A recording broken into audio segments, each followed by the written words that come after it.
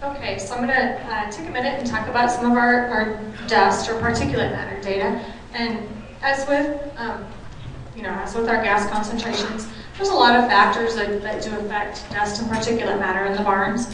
And we did take measurements on a number of these things, and what we found was there was a slight increase in particulate matter concentration as the size and the number of animals increased in the barn, but really most of these factors didn't have a strong correlation to the particulate matter concentrations in the barn, with the exception of the bedding.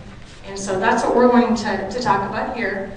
Aaron did mention that we measure particulate matter two different ways. And in one of the pack barns, we did some intensive measurements where we tried to look at the difference between particulate matter during what we'll call just hours of normal operation, a 24-hour period when they were not bedding the livestock, and then during a 3-hour period when they were bedding the livestock, and compare those particulate matter concentrations.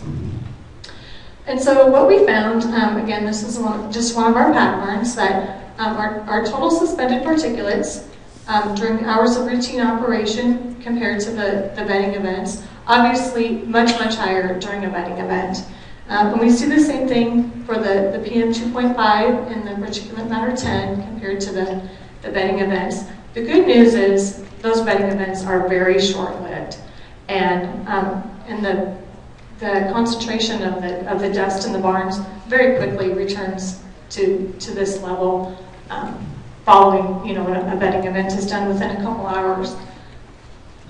And so we did also take some measurements now in the scrape barns, again because of the difference in how we measured them. We didn't get the total suspended particulate, but we did have the PM 2.5 and the PM 10. And again, in our scrape barns, we measured that over random 24-hour periods, and so that could include a bedding event and just routine operation. And so I would expect these values to fall between our routine operation and our bedding event values, and they do, so that was nice to see. And then we compared this to some published data from open feedlots. And during routine operation, or even during a 24-hour period that includes bedding events, the concentration of particulate matters in these monoslope barns is lower than what has been reported in open feedlots. And the exception to that, of course, would be then during the bedding events, when we do have a higher concentration of the dust. So what does all this mean, again, for the guy that's out there or the gal that's out there in the barn? We do see variability in the pack systems for our gas production, particularly for the hydrogen sulfide. A little bit more variability in the pack systems compared to the scrape systems. Our largest influence of temperature was on hydrogen sulfide, and that did seem to have more of an influence in the pack barns compared to the scrape barns. We do see an effect of time of day with those peaks occurring at 7 to 8 in the morning and 7 to 8 at night. We have very relatively low particulate matter concentrations in these barns, and again, with the exception of short periods of elevated dust during those bedding events, but those do quickly return to those lower concentrations. So the last bit of results that we want to share here is the emission data. Now, when we start looking at this emission data, remember what we're going to show you is that range between the net emission and the gross emission for these different facilities. When we looked at the data, though, one of the biggest factors that we saw affecting our relative numbers was that curtain position. When we close up those curtains, have a lot less airflow, we saw quite different emission numbers. But everybody manages their barn slightly differently, right? People have those curtains open for different amounts of time over the course of a year.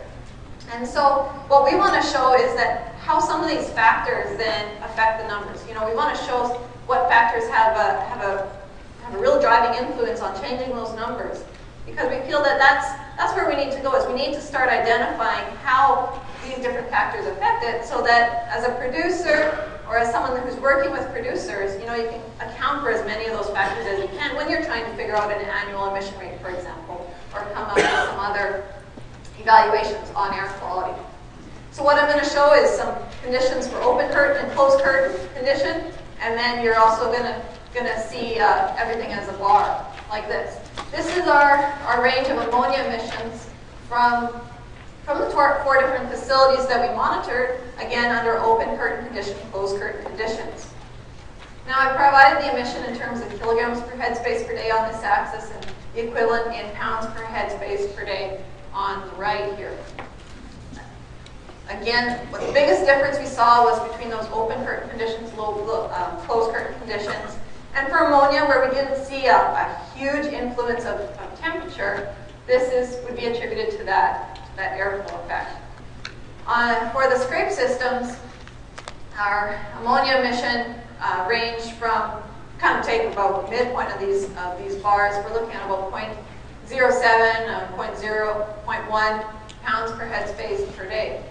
With PAC systems, we have some larger bars. We also had a lot more variability in the air quality in these barns, and that would, on average, be around 0.15 pounds per headspace per day.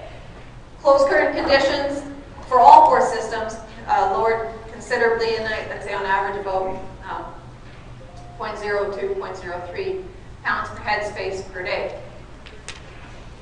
On hydrogen sulfide, kind of mirrors what we saw with the concentration data, right?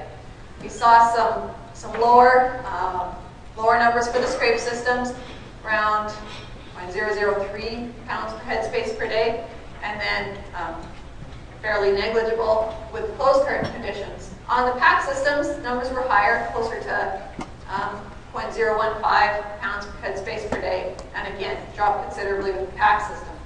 Now, with hydrogen sulfide, we did see an influence of temperature. So these lower numbers for the closed system and the PAC system, with these lower numbers with the closed current conditions, partly because of airflow, but then also because of that reduction in temperature. And so we found that there were lower emissions under closed current conditions, combination of temperature and then the airspeed and airflow effects of having that current, with that current position. We did see some higher variability in those emissions with the PAC system, which echoes what we saw with the concentration data. And again, we feel that we have these emission numbers, but we really can look to those concentration data as well to look at the relationships with animal activity. You know, those peaks that would occur throughout the day for constant airspeed and temperature. Now, does this all mean? What does this all mean? Does this mean that we should keep the current closed all the time? Does it mean that we should have a scrape system versus a PAC system? Well, we always kind of bring that question back to our heads: is, are we doing it right? Well, we know that the air quality aspect in these barns is only a piece of the puzzle, right? This is only a portion or a tiny bit of all those decisions that you have to make from a cattle comfort economic standpoint. We know air quality is only a piece of that. We just hope that by understanding how these factors affect the air quality in these barns, that it just helps you make a more informed decision. So then that brings us to what's next. Well, with any research projects, you're always then trying to figure out, well, what are we gonna do next? Well, what's next for us is that, with the research that we've collected through this project and a lot of the research that you're going to hear throughout the rest of today, we want to be able to pull that together and say, well, why do these barns do what they do? We have some theories, but we need to work through some calculations to really shore up those relationships.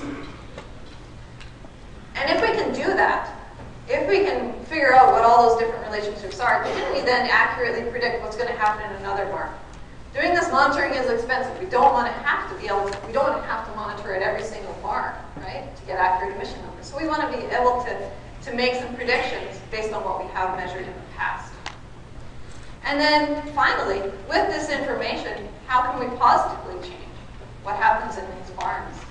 And so what all this culminates into is modeling. It's a dreaded word by many, but we feel that that's going to be the next step for us on the research side of things. So then we're gonna finish off here with the challenge to you about what's next for you. And obviously, we hope that you can take this data and use it to help you with your short and your long-term decision-making tools. whether you manage a barn right now or you're considering building one or you do consulting for folks who do have these barns. We also would encourage you to continue to participate in continuing research efforts that we have. Certainly, we can't do this if we don't have cooperating producers, and so, you know, maybe you would consider allowing us to come out onto your barn, out onto your farm, take some measurements, additional measurements in your barn. And again, a big shout out to the 4 producers that we worked at with this barn. They were wonderful, and we might have been a nuisance, but they never told us that. So, and then the second part is there's going to be opportunities in the future for you to be part of stakeholder committees, and obviously, if you're interested in that, come see Erin or I. But I would hope that if you are approached by a member of our team to be part of an advisory committee, that you would seriously consider giving us a little bit of your time to have some input into our research and outreach efforts. And then finally, please do not stop asking questions. This is how we advance our research forward.